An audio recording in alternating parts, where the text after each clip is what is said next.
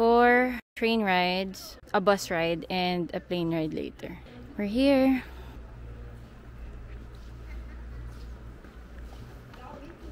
Ta-da! This is our place.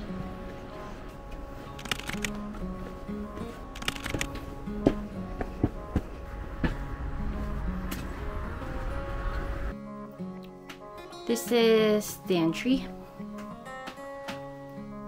I don't know what this is. I think it's a heating rack. And then to your left you have room number 1, which is a pink room. Room number 2, which we've turned into a closet. Bathroom. Toilet. Shower. Washer and dryer. And going on is my favorite part, the kitchen. We got a fridge here.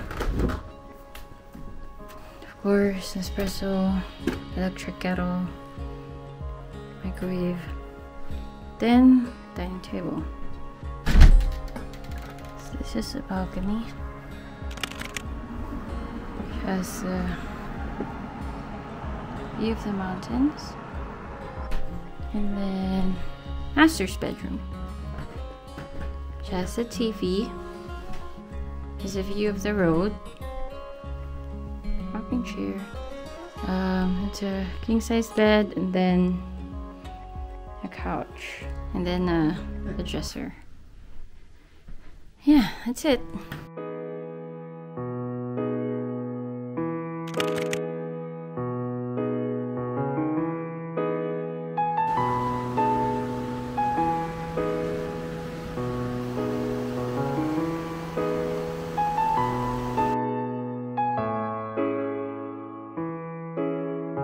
Ang pangit dito, no? Yeah.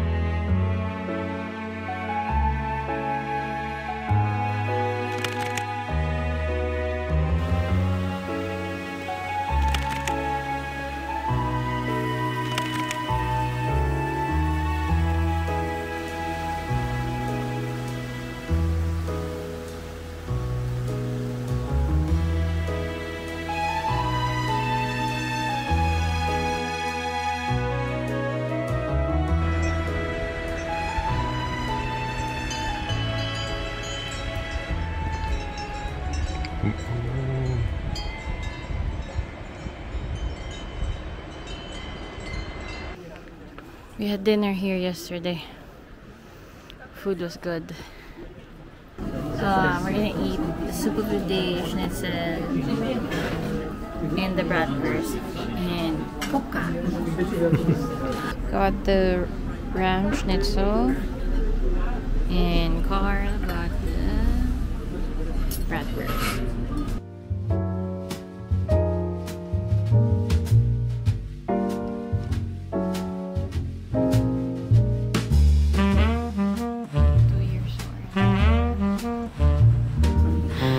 Carl and I are looking for yogurt.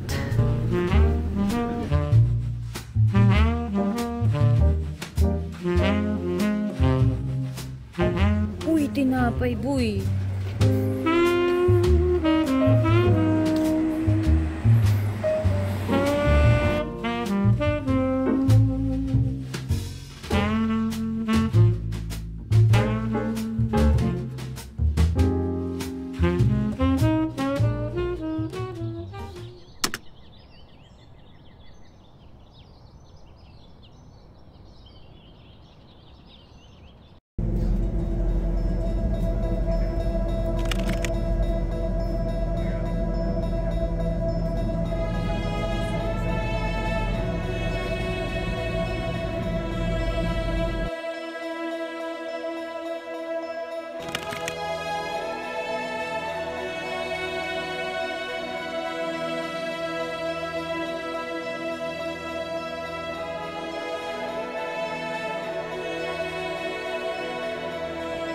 Hello.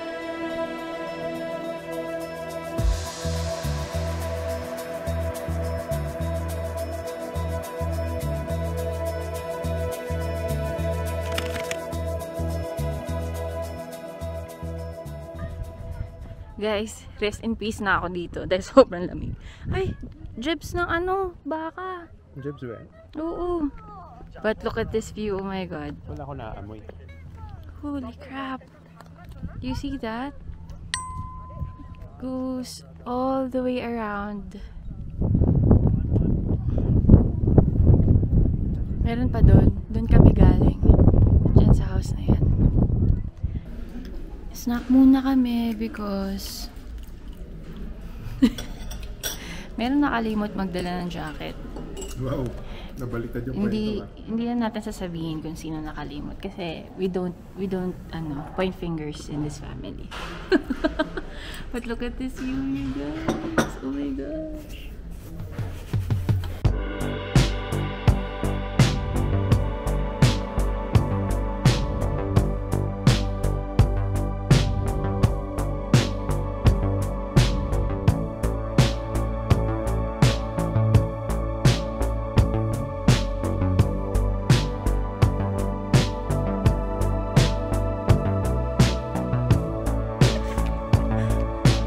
Slide ka naman doon sa Caudalie.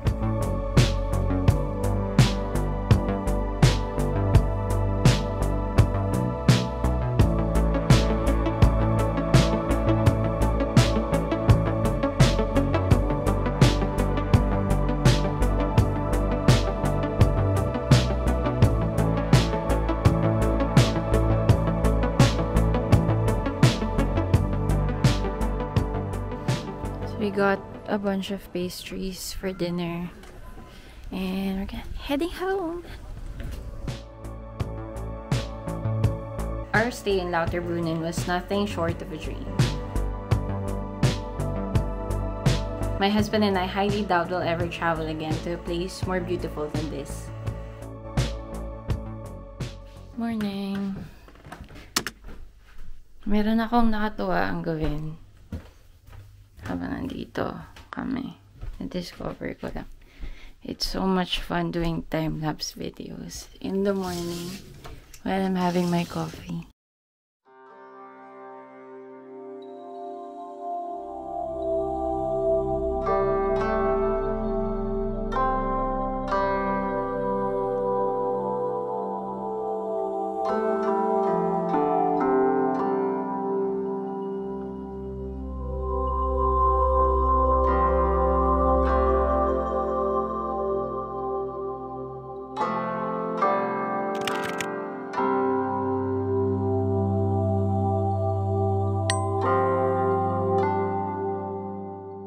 We finally got to Interlaken.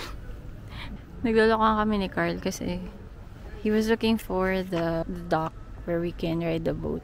Tapos may nakita ako na kulay blue na tubig. Sinoko ko siya, sabi ko, swimming pool lang yan. Apparently, hindi pala. Ayan yung sabi ko sa kanya, swimming pool. Akala ko public swimming pool kasi kulay blue. Tanga ko rin eh, lake pala to. Muntik pa tayong hindi tumawid dito. Kasi sabi mo swimming pool.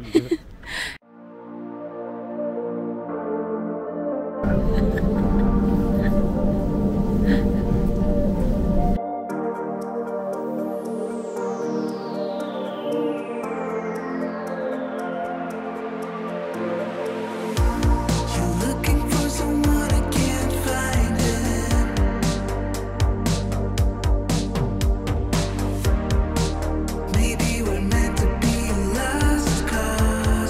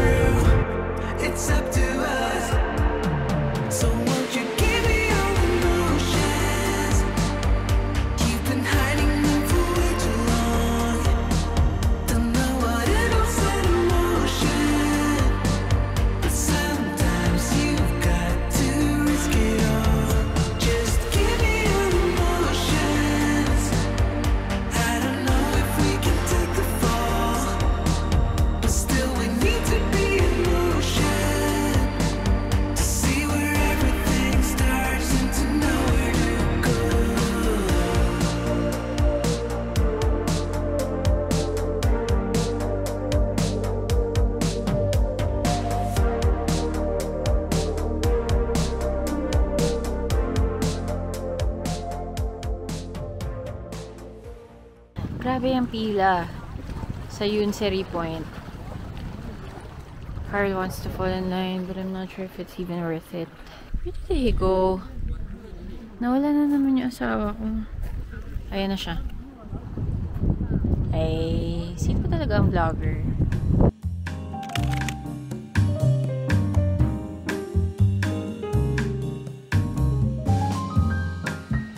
Cities such as Zurich and Geneva are usually what people travel to when they come to Switzerland. But I think the Swiss villages deserve the same kind of attention. It's literally like stepping into a fairy tale book.